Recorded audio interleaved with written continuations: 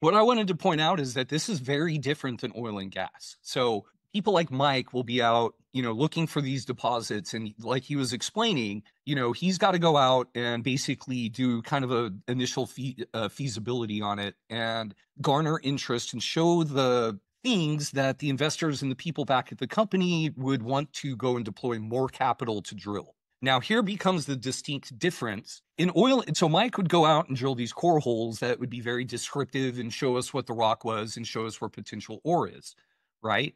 But the problem is that those are sunk costs that do not turn into your actual production, basically scientific and engineering data that then goes into a document, if I'm not mistaken, Mike, still called the 43101, which is part of the, I don't know if that is still.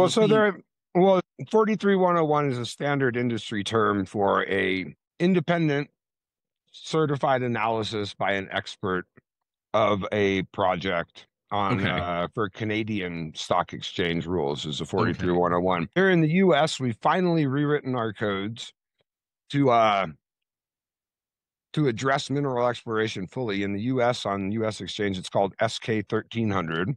Okay. It still doesn't necessarily lend itself well to exploration. The US markets just don't lend themselves to exploration because in terms of stringent rules on announcements, because it would really hinder forward projections in the tech sector and oil and gas. Sure. And it enabled, numerous kind of frauds to be perpetrated on US markets by mining exploration companies, even as recently as, 5-10 years ago.